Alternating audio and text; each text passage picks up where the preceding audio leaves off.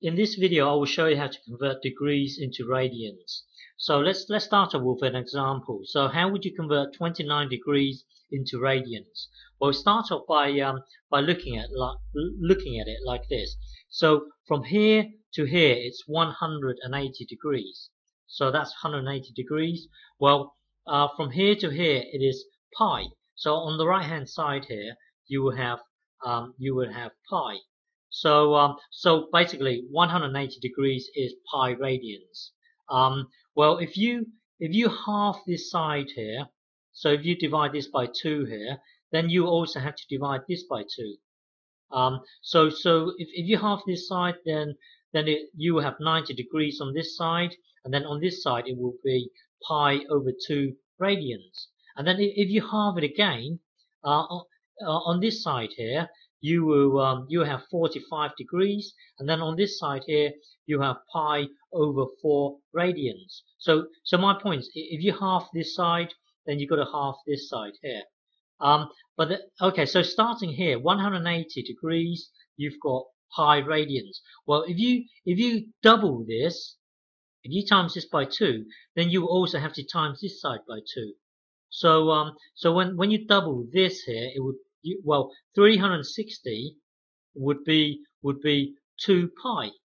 Okay, so now let's start again here. So originally we had 180 for pi radian here. So here, if you want 29, well, actually divide both sides by 180. So if you divide this side by 180, so that will give you 1 degree. Okay, that means you've got to divide this side by 180 as well. So it would be pi over 180. Now, because you want 29 degrees, then you can then times both sides by 29. Okay, so this here would be 29. Well, if you times this side by 29, then you've got to times this by 29 as well. So it will be, well, 29 will get multiplied to the top, so it would be 29 pi over 180. So you see, 29 degrees is 29 pi over 180. So but rather than dividing it by 180 here, rather than dividing it by 180 and then just so you can get to the 1 degree, and then timesing it by 29, do it in one go. So start from here, jump to here. So what do you need to multiply by in order to get from 180 to 29?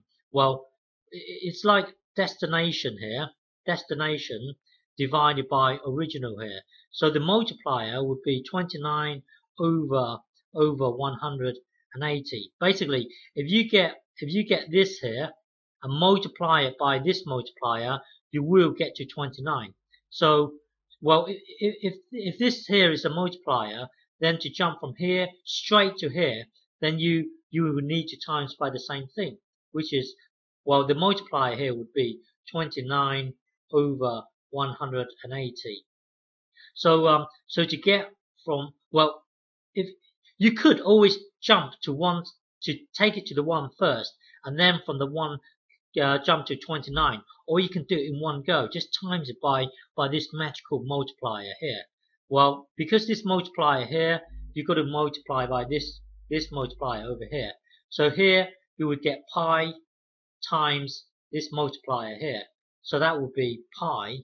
So basically you've got to times it by pi. So it gets multiplied to the top. That's why you've got 29 pi over 180.